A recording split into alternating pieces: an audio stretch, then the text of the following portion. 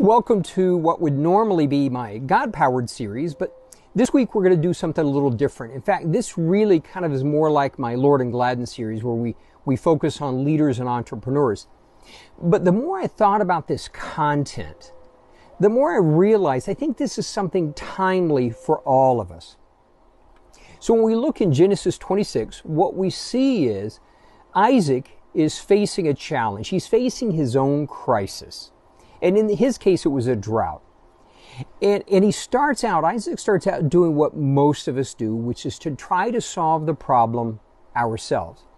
So how do you fix a drought? Well, you leave, you go somewhere else. So Isaac is left and he's on his way to Egypt. But God intervenes and God steps in. He says, don't go to Egypt, just stop here. And if you'll trust me, I will protect you and I will bless you. Now, so Isaac does something right. And what is that? He stops right there. He does. He doesn't go to Egypt. He decides to trust God. And instead of going what seems to make sense, he stays right there. But we're also going to see he made a mistake. So what does he do? This is great. He loves his wife, Rebekah, so much that what does he do? He lies to Abimelech and says that she's his sister because he believed that she's so beautiful, they're going to kill him to get to her. See, he was willing to trust God partially in that he didn't go to Egypt. But what did he do? He still dealt with something in his own strength.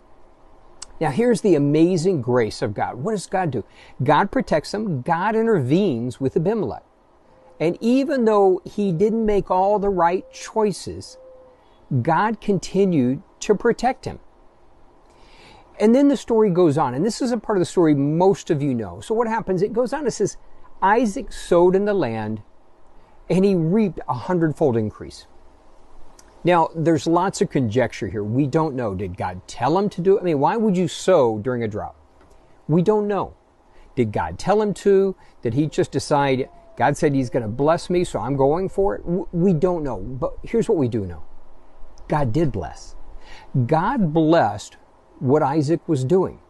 See, God had said, stay here, don't solve this yourself, I will protect you. And what did God do? God was faithful to protect him, even when Isaac made his own mistakes. Even when he didn't always make the best choices, God's faithfulness, he protected him. And God blessed him. Again, whether God inspired him to take the action, whatever it was, God blessed him in spite of the lockdown.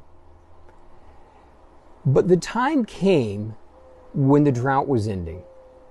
And Isaac, just like all of us, you know, in many places, what are we seeing? We're seeing the lockdown starting to be lifted. We're starting to see maybe some glimmers of that light at the end of the tunnel, so to speak. And I think all of us just want to go back and pick up where we left off. I've heard people call it, we want to get back to normal. We want stability. But I really just, we want to pick up where we left off. But here's the piece of wisdom, I think, that God is saying to all of us. So Isaac went back to where he had been, but what did he do? It says he redug his father's wells. In other words, he didn't just pick up where he left off. He went back and he reestablished his foundation. What did he do? He reaffirmed, changed their names back to what his father, Abraham, had called them. He redug the wells. He reestablished his foundations. And I think for all of us, as we start to look at the lockdown being lifted in different ways, it's time for us to all look at, okay, Lord, what do we need to do? Isaac redug the wells. Before we just pick up, what should we be doing? Yeah, I'll share you a little story. So I was talking to my friend Ricardo from San Felipe this weekend. Now, Ricardo's business, like many, has really taken a hit because of the coronavirus. And so we're talking, and Ricardo is really trying to figure out, he's got some things he wants to put in place to attract. He needs to attract new business. Their revenue is down. He's got staff to pay. And so one of the things we talked about is, hang on, take a step back. Before you go do that, before you focus on new business, take a step back and focus on the clients that you have already.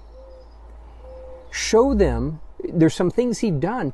Communicate to your clients. Go back, redig those wells. Communicate to them that you have proactively looked out for their best interest, that you have proactively done what you could, and you're actually saving them money in spite of everything. Before you focus on building more business, take that step back and focus on your current clients. Focus on what you do have. Reaffirm them. Show them that you genuinely are looking out for their best interest. Then focus on getting those new clients. You know, for you and I really want to challenge you. What are the things that you and I need to do as things start to lift? Before we can get back to things as they were, before we can just pick up where we left off and move forward, what would the things where the Lord would say, hold on now, whether it's in ministry, it's in business, whatever it may be, where God would say, take a step back, hang on, redig the wells, reestablish the foundation, and then let me move you forward.